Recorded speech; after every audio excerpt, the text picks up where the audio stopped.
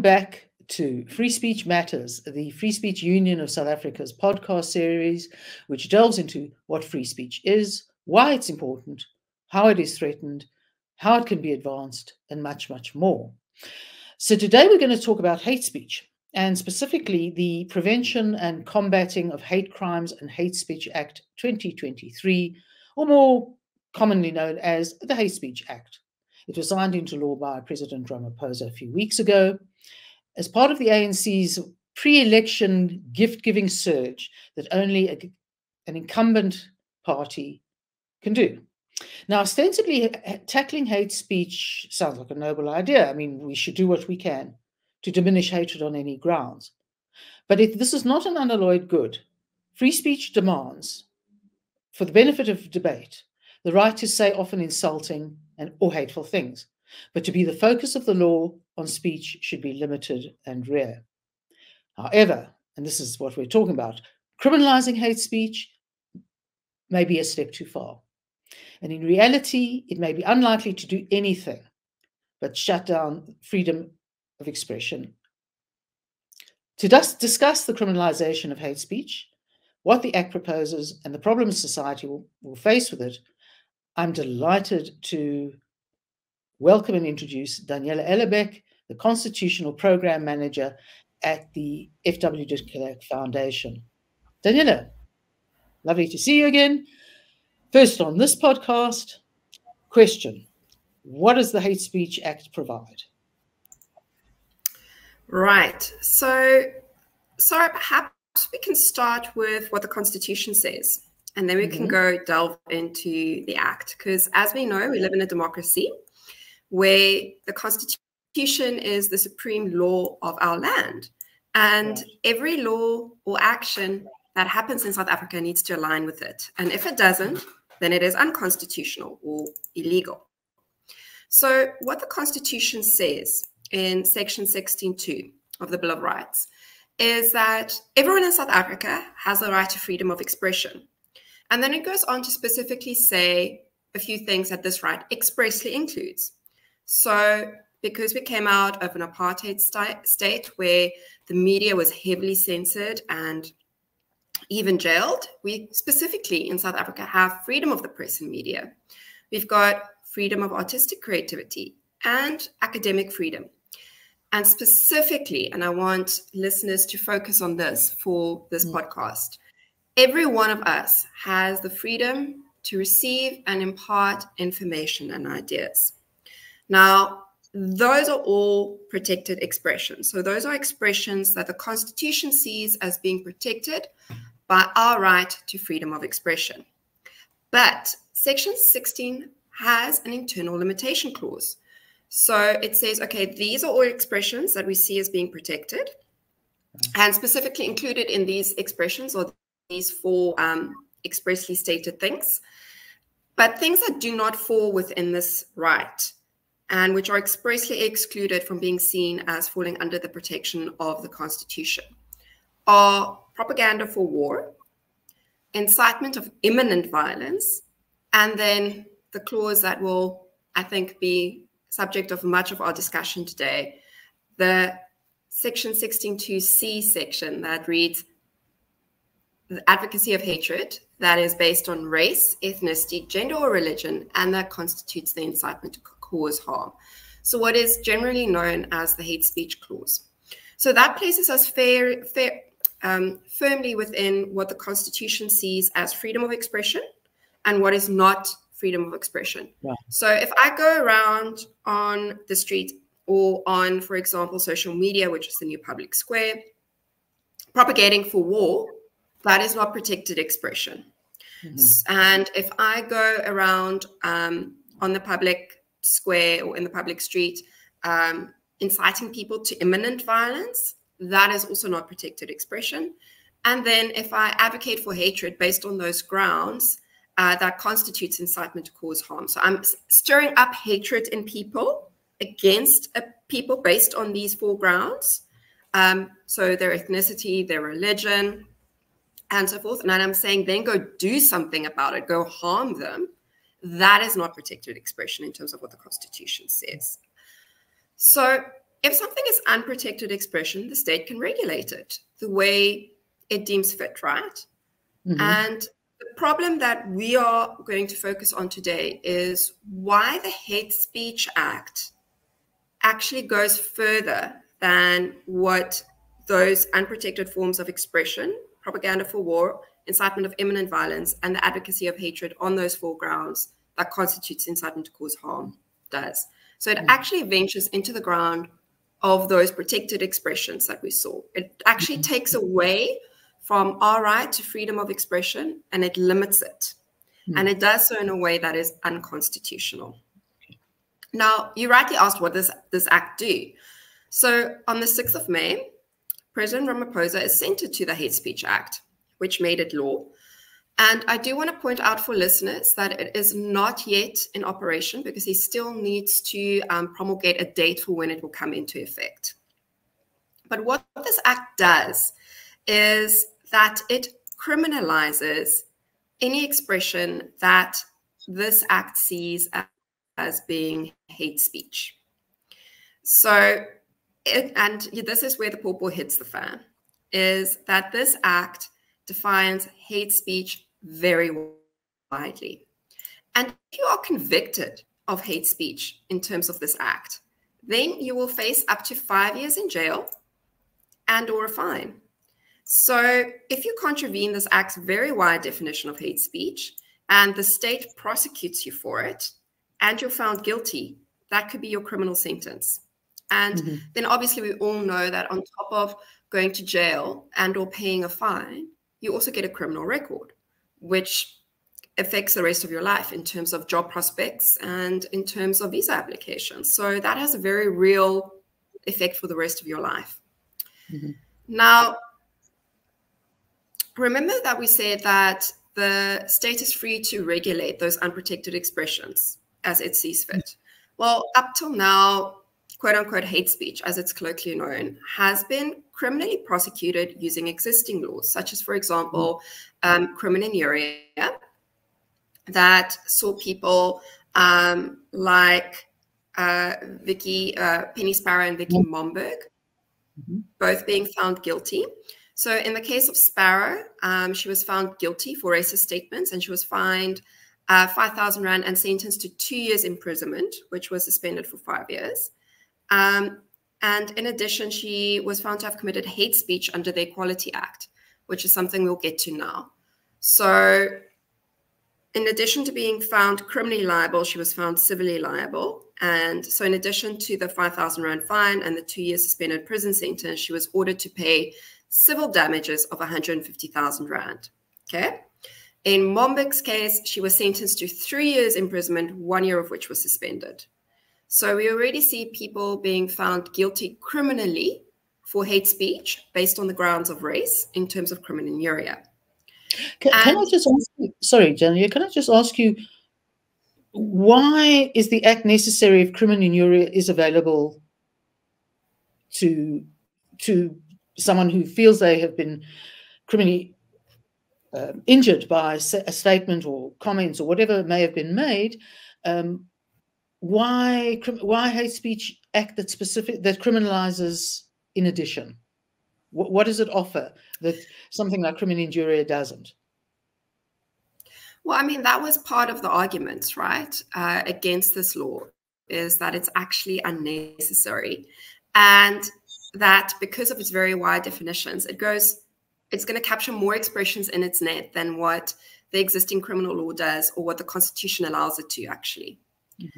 So that was many organizations and free speech advocates' submissions to Parliament when this act was still proposed law, so a bill in front of Parliament. This was most people's argument, is that we don't need this law because if we want to send racists to jail, which is what the argument for this law was, we can already do that. We don't need this law, and this law is unconstitutional for the reasons we'll get to. And I mean, it's an absolute shocker once we get to that, what this law does. Okay. But yes. And then another argument was that we needed to uphold our obligations, you know, in terms of the declaration that was adopted by the United Nations at a conference on racism, racial discrimination, xenophobia, and related tolerance that was held in Durban, as well as in terms of the International Convention on the Elimination of All Forms of Racial Discrimination, which South Africa is a signatory to. But we've been a signatory to those that convention for many, many, many years. Yeah. And our criminal law and our civil law provides adequately for that. So to say that we needed to abide by that convention, which I'll just call ICID for the rest of the interview, is also faulty. Okay. So now we've got this new law. It's yet to come into operation, thank God. But in terms of it, if I fall within its very wide net of what it sees as hate speech, I can go to jail for up to 5 years and I can pay a fine, you know, and it's not, or it's jail and a fine. And on top of that, I want people to remember what happened to Sparrow, where you have criminal action and you've got civil action at the same time. Right. So that brings us to civil hate speech, which has been regulated since 2000 under the Promotion of Equality and Prevention of Unfair Discrimination Act, right? So hate speech in terms of the Constitution, or at least in terms of hate speech defined as the Constitution sees it, it's unregulated, it's unprotected, the state can regulate it. So we've got criminally, it's been regulated using criminalises, and now civilly, it's been regulated since 2000 using the Equality Act. Okay.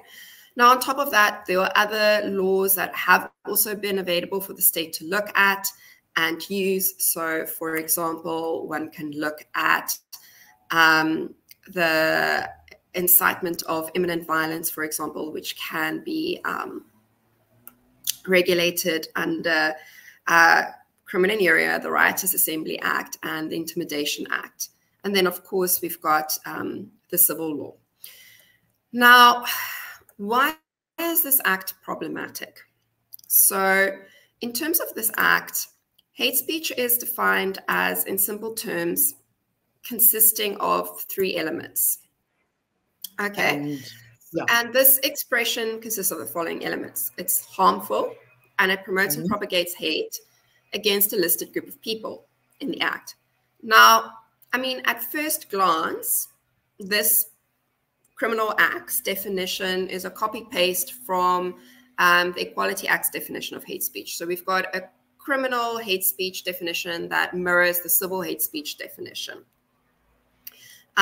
Which is already problematic because, I mean, for criminal hate speech, one can argue that you actually need a narrow definition if you already have the civil law remedy. You don't want, the threshold you need to meet in order to send someone to jail needs to be higher, and less expressions need to be caught in it than to order them to apologize, which is one of the remedies you can do for civil hate speech. However, I do want to point out to viewers here that because of the Act's definition of these elements, its definition of criminal hate speech is actually, excuse me, both wider and vaguer than the Equality Act's definition of civil hate speech, which results in a definition of criminal hate speech that, in the Foundation's view, is unconstitutional.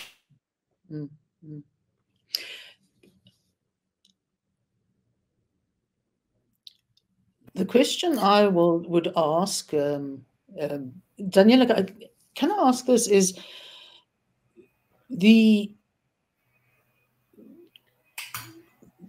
are a couple of issues, but one of them is the onus of proving hate speech in civil context is on the balance of probabilities. In other words, if sort of 51%, 49%, a judge is satisfied that hate speech occurred, the person will have been judged to have contravened the act. With regard to criminal hate speech, they'd have to prove it as you would any criminal matter beyond a reasonable doubt. Now, isn't there a risk there that you're going to have the state tied up in criminal hate speech actions, that it actually would have to have a considerable amount of evidence to show that it meets that test of being beyond a reasonable doubt? No, that is a valid question. And I actually want to point out that in the foundation's view, for a number of reasons. One being the way the act defines hate speech, because its elements for harm, hate, and are wider and vaguer than the civil laws. And because of the fact that it does not require the state to prove causation.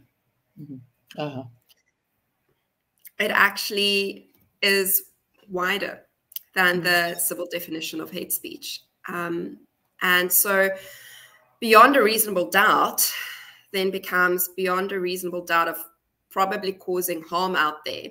And this brings me to the first problem with the definitions of the acts element of harm, which is, when the civil definition, or the definition of civil hate speech in the Equality Act, was challenged in front of the Constitutional Court in the matter of Kwelani. The court said, okay, this definition is far too wide and it's unconstitutional, and we're going to narrow it down. And that's how we ended up with a definition that reads the way the Hate Speech Act's definition reads. But when it came to defining the elements, the court said harmful can be understood as deep emotional and psychological harm that severely undermines the dignity of the targeted group. Okay? Because again, hate speech is group-based. It's not against an individual. Okay? Now, in terms of the act, harm means substantial, which is considerable and deep, which is concerning because, again, we're dealing with criminal hate speech as opposed to civil hate speech. Right. Emotional, psychological, physical, social, which we'll get to, and economic detriment, so harm, that objectively and severely undermines the dignity of the targeted individual or group. So we can see it's wider in numerous ways. One, the degree of harm required is decreased from deep to substantial, and the forms of harm are increased from emotional and psychological to include physical, social, or economic. Now, I mean, no one has an argument against physical, like that's no one's concern yet. But again, substantial emotional harm. I mean, so I say something that causes Sara Gon substantial emotional harm. So something that substantially hurts your feelings. Boom. I'm smack bam in the first element of this act's definition of hate speech because, again, I can say it against an individual. Okay. Now, perhaps the most concerning element for me is that of social harm, which the act defines anything that undermines the social cohesion amongst the people in South Africa. That is very vague for a criminal law. That is fine for civil hate speech under the Equality Act, because again, you can be ordered to apologize, pay a fine, whatever. You're not going to end up with a criminal record. You're not going to face jail time. Okay. And again, civil actions are between people. They're horizontal. They're not between the state and its citizens. Right. So you're not facing the state and all its power coming down on you. We were living in an era where, particularly with the conflict in the Middle East, one had, people have to put up with extraordinary levels of hate speech spewed out at you or at groups that do hurt. I mean, they're fundamentally emotionally very distressing. But, isn't that life? I mean, isn't emotionally distressing, unless it sends you into nervous breakdown, but even then, I mean, you certainly you can't, I don't see how you prove it as a group, other than a group is likely to agree that it's angered and offended. But, we probably do that so often in a day, to try and prosecute would be enough. Right? Is that, I mean, for civil hate speech, the Constitutional Court in Kwelani said that even for civil hate speech, it has to travel beyond being merely offensive, and it must be understood as extreme detestation, vilification, which risks provoking discriminatory activities against that group. So again, even just for civil hate speech, it needs to go beyond being mere offensive, Sara. So here we have, and we'll show that as we go on in the discussion, here we have a law that Parliament has said, yes, this is a good idea, despite people lodging thousands of submissions to Parliament saying, please make it constitutional because of these problems. And one of the problems was the wide definition of hate, wide definition of harm, rather. That includes, you know, just that you have to substantially hurt someone's feelings. Right. That includes saying something that causes, or rather not even causes, because you don't need to prove cause, but probably caused, you know, substantive undermining of the social cohesion in the country. Now, I mean, what political speech would fall in here? One can make many arguments for many politician speeches, you know, causing emotional harm or undermining the social cohesion in the country, right? You do it every day. Exactly. And then, I mean, the most interesting inclusion here for me was economic harm, because, I mean, surely if I'm saying something that costs your business money, you want to sue me to get the money back. You don't want me to go to jail. That's not the right solution. In fact, what it perhaps raises, just from a practical point of view, the comparison between the civil and the criminal action, is that the state would be responsible for prosecuting the case. Our money would be used for that purpose. The person being prosecuted would have to either probably sell their house to afford legal representation, or be covered by free state representation, which is generally accepted not to be, you know, in the same quality, at the same quality level. Whereas at least in a civil case, both parties would have to pay the costs of taking the action, which in itself may be a limitation on whether civil action is actually instituted.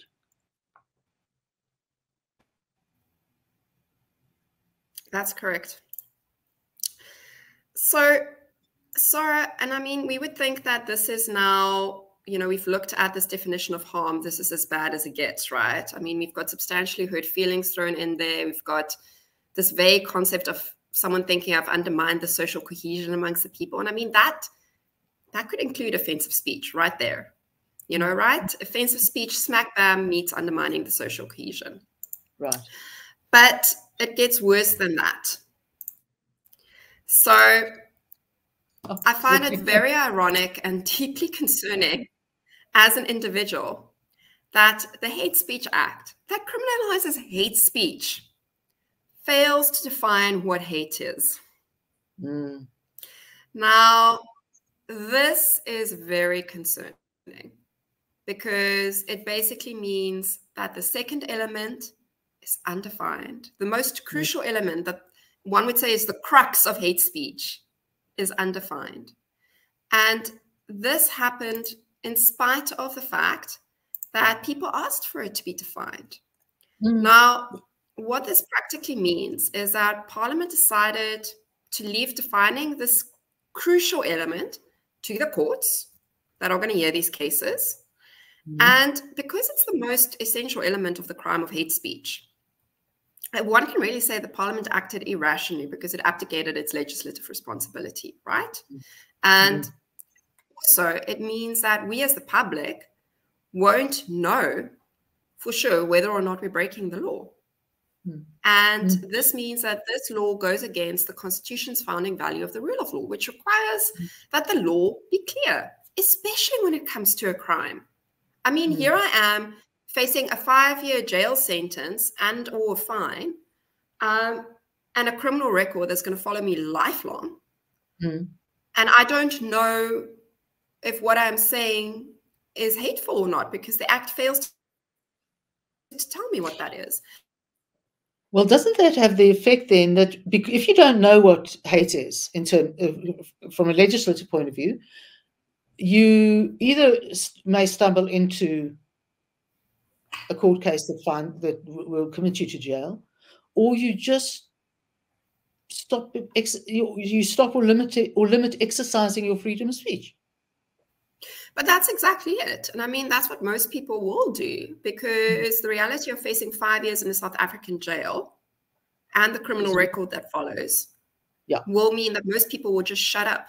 They won't talk. They'll rather not say the thing that someone might possibly find offensive and hurts their feelings and sends them to jail, or that possibly undermines social cohesion. Right. And sends them to jail. And I want to point out here that the Concord in Kwelani specifically endorsed 3 Canadian cases that define hate. And Parliament expressly chose not to define hate. So we've got a civil hate speech that defines what hate is, where the Concord has said, we like these 3 definitions. We've endorsed it. And I mean, taken together, amalgamated in some way, they can read as follows. You know, hate is strong and deep emotion of enmity, ill will, detestation, malevolence, and vilification against members of an identifiable group. So again, group, not individuals. That implies that members of that group are to be despised, scorned, denied respect, and subjected to ill treatment because they're part of that group. So simply based on group identity, I vilify you, I detest you, and I imply that you need to be despised, scorned, denied respect, and subjected to ill treatment. Okay. So again, think of Nazi propaganda against Jewish people in World War II. That falls squarely within this definition. That is a good example of hate speech. Now, in spite of the Concord saying for civil hate speech, we like this. This is good. Okay. Parliament chose not to define hate. Now, if they had defined hate according to this case law, we can already see that, wow, okay, we would have a much better law, because then substantial emotional harm or substantial social harm, so substantially undermining the social cohesion of the people in the country,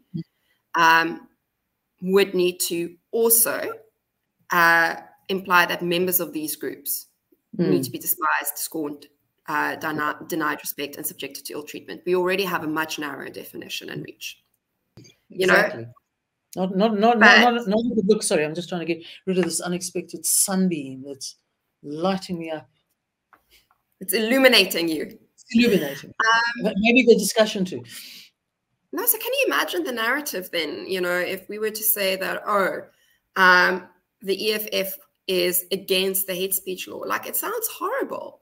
But if you were to talk about the censorship law, which this is, then it's a much better narrative for a political party. But yes, so I have to say, I think the chances of the third of the MPs, which I believe is around 133 MPs, being found in an election here in the month of the national election, being found, yes, directly challenge this to the Concord is slim. But I mean, that brings us to what happens then with this, is that it can still be challenged by us as citizens, but we need to likely start down in the lower courts. I mean, we can apply for direct access to the Concord, but there's lots of case law coming out of the Concord saying, you know, we should be the court of final instance, because we actually need these issues to be properly ventilated in the lower courts, which again means lots of money out of our own pocket. Not taxpayer money, which is what Parliament would have been able to use. Right. So we have this hate speech law that says, you know, contrary to the civil law, we are not going to limit this to just public communication. So we've already widened the net there. It captures private communication as well. We are like the law, not going to require causation, even though this penalties are significantly different in a criminal system than in a civil system. And the balance of powers is significantly different in a criminal system than to a civil system. So we're not going to require causation. And we have this very wide definition of harm that incorporates vague concepts like undermining the social cohesion. And we are not defining hate.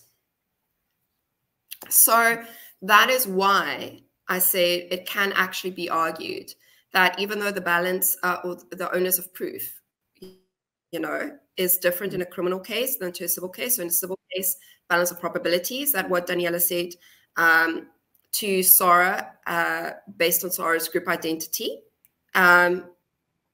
was hate speech, is actually, you know, like the threshold for that, for criminal hate speech, is lower than civil hate speech, even though the state would need to prove it beyond reasonable doubt, because all of a sudden this can be on an individual basis. It doesn't need to just be on group identity. Oh, and by the way, in terms of the act, a victim includes a juristic person. So it's not based on, on a natural person. It doesn't need to be, it can be a business, by the way. Explain that to me. Explain to me how I can... that has all sorts of political implications. But Daniella, exactly. How does a business, how can a business be subject of hate speech? The whole idea of hate speech is to prevent things like what happened in the Holocaust. But my question, we've looked at the options: civil action, civil defamation, criminal injuria.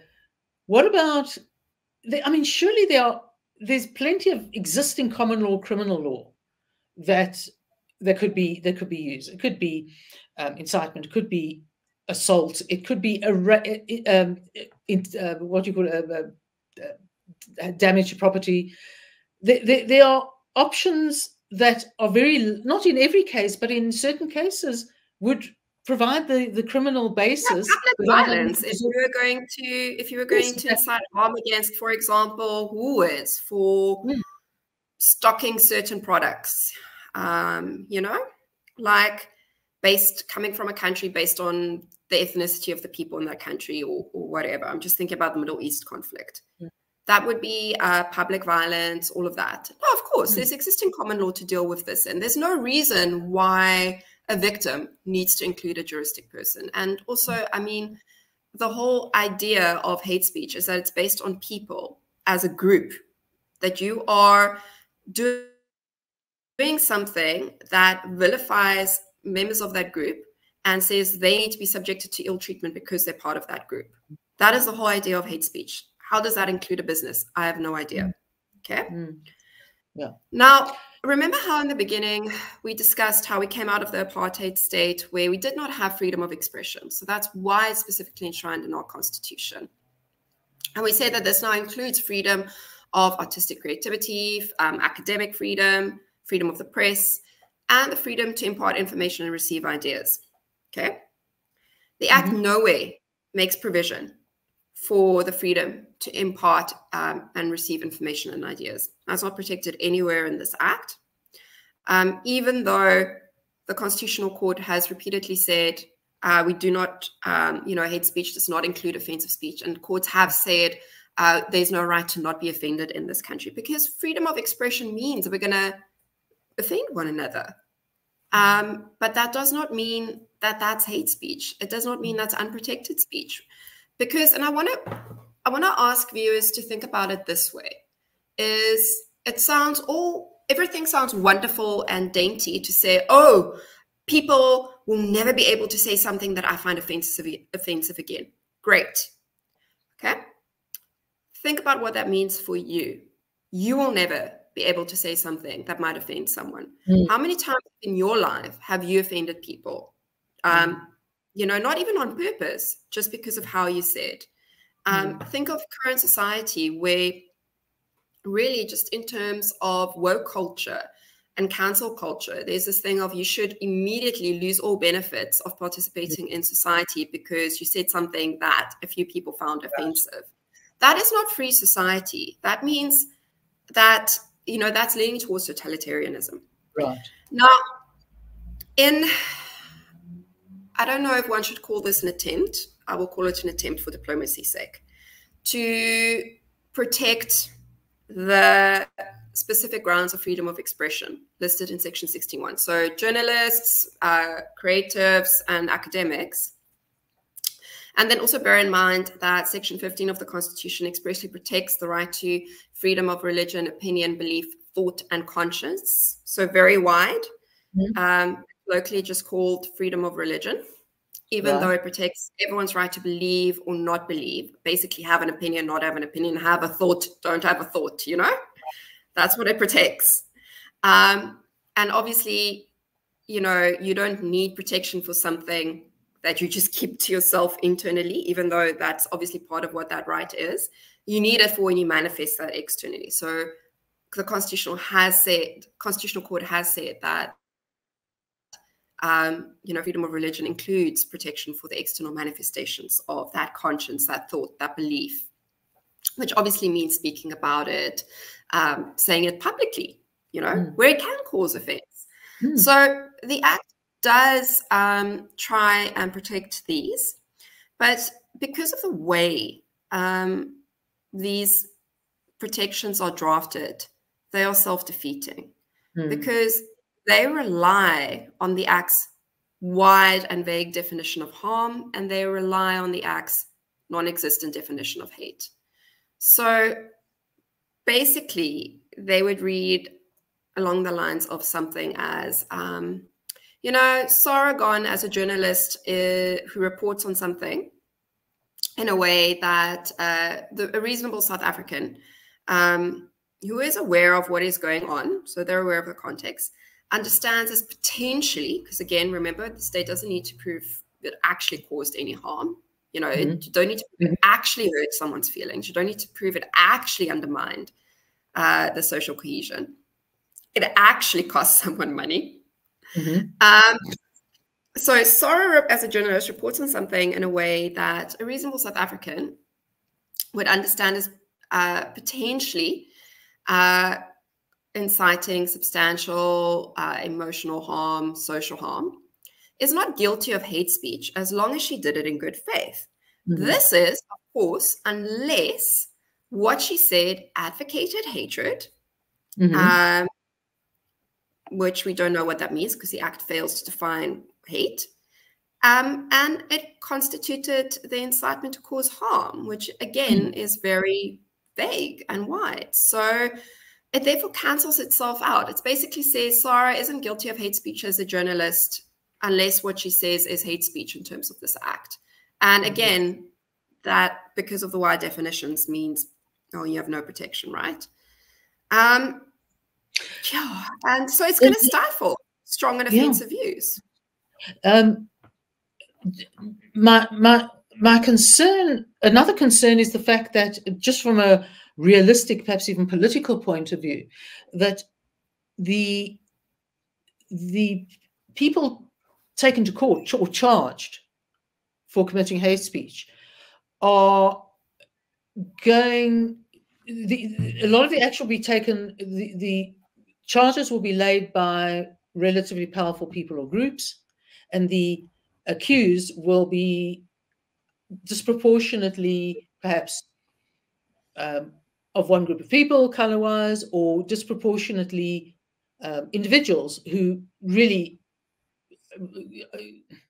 you know, are possibly relatively easy to, all the sort of limitations considered, but relatively easy to prosecute, but don't themselves actually have a huge impact on society. And I mean, I'm thinking of very much of the Penny Sparrow case, where whatever she said and did, the amplification by social media was probably the issue, rather than the fact that what she said was obnoxious, but, you know, it could rise anger, but it wasn't going to tear apart the fabric of society. In other words, it becomes a political football. And I add to this in saying that all the surveys we've done over a considerable number of years, when we've questioned participants as to what issue is their biggest problem currently in their lives, right down at the list, literally this last or second last item is racism, which is obviously the hatred that I imagine is largely behind a lot of here. It's politically, it's not. I mean, there are so many other social ills. Politics is the most racist space, I think, in my personal opinion. Yeah. Isn't that it's, unless one gets very creative about it, and it might be a bit like they did in Scotland with the hate speech bill, where, you know, once became live, what happened was that there were floods of applications to charge the then Prime Minister of Scotland for committing hate speech. But that sort of tactic aside, where you suddenly flood, you know, the court with what no one had in mind for this event, isn't it have more sort of political posturing potential than actually dealing with a social ill? I personally do not think that criminalizing people and sending them to jail will deal with the social ill of underlying tensions. And that is why I support PEPUDA, or the Equality Act, rather, creative remedies that it gives to the court to allow that, because actually what you want there is a way to put people in a situation where they realize that, wow, their prejudices that said, that caused them to say these horrible things about this specific group and wanted this group out of South African society, essentially, was wrong. It was prejudices. And this is not what individuals in that group are like. And that's what you want. And we've only had the right to freedom of expression for 30 years now. And already we've given that power back to the state to throw us in jail for saying offensive things, essentially, because that's what this act does, is it criminalizes offensive expression because of its wide definitions. And its failure to define things. I mean, it absolutely boggles my mind that we have a law in South Africa that criminalizes hate speech, but doesn't tell anyone what hate is. That is just people who want to say things and engage with anything that could potentially be seen as falling in these grounds. And a lot of them are, you know, subject to public debate at the moment. You know, people want to be able to engage in public debate on the things like, for example, you know, migrants and refugee and asylum seekers. There's lots of comments going on about that and how do we deal with this as a country. They want to engage with each other on the ground of religion. They want to engage with each other on the ground of gender identity, you know, sexual orientation, all of that.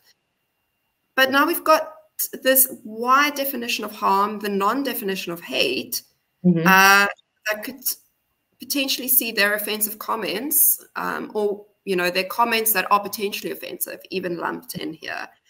And people are, like you said, they're going to self-censor. And I mean, that's not what one wants in a free society. One wants in a democracy to be able to have these debates, find one another, find truth, and find the way forward together. We don't want to live in a nanny state where the state basically uses its gun on us and throws us in jail for whatever it decides it doesn't like, which is what we had under apartheid. And yet here we find ourselves again under the same laws, and some would argue perhaps even more draconian. Well, Daniella, I think we have to end there. I think just to say that, in fact, there's a lot worse in life than being offended. And South Africans are robust, and their exercise of free speech has displayed as much. But thank you very much for coming on and for extrapolating where criminalization can actually go to our detriment, and you know, gear up for the fight. Thank you. I hope it was helpful. Well, ladies and gentlemen, your right to say what you like may be circumscribed, and you know, that would be a tragedy as far as I'm concerned. And it also is very likely to not affect those who would probably deserve criminalization the most. So thank you for being with us. If you have a query or seek advice on hate speech and free speech in general, please drop us a line at info@freespeech.org.za, or go to our website on www.freespeech.org.za. My thanks to the Institute of Race Relations for supporting this podcast, and I'd like to acknowledge our association with the Free Speech Union of the United Kingdom. Thank you, and we'll be back to try and overcome any potential threats to our free speech in the future.